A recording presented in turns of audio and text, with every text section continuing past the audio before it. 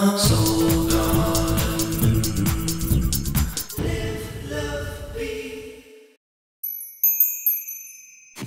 Hello producers, and welcome now to Tuesday. Well, sunny today for the Tauruses, but there's a chance of verbal aggression. Be careful. Now you may receive it, most likely you'll give it. This is one of those days when I'm analyzing the Bulls charts where there's a lot of red flags waving and you may be tempted to charge. Now, I say that because we have a solar pyramid kicking off today, Taurus, in water again. Now we had a little previous one last week, a small one. This one will last a lot longer. What it is a grand trine in classic astrology where three planets are all working in harmony due to their relationships of gravity out in space. It means that we grow at a rapid rate in our daily life. And for Tauruses, it may be triggered from some sort of verbal conflict. I say that because the moon in Cancer today will conjunct Mars, which is 1/3 of that pyramid. So that's masculine aggressive energy in the house of communication and thinking mixed with emotion. So emotion plus a lot of thinking. And maybe that moment where you just snap emotionally, and it may be about the way people are talking to you, and you may discover that you're not talking nicely to people either.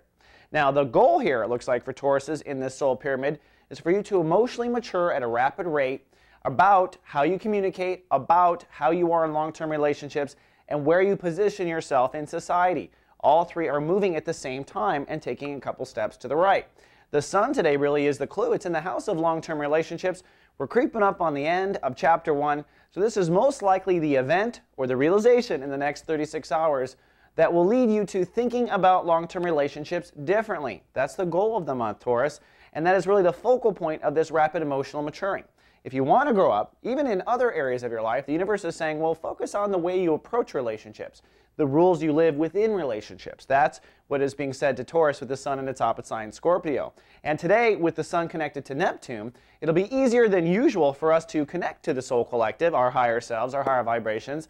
So when you feel kind of charged to say something, take a deep breath, connect to your higher self, get some wisdom, and then let it out.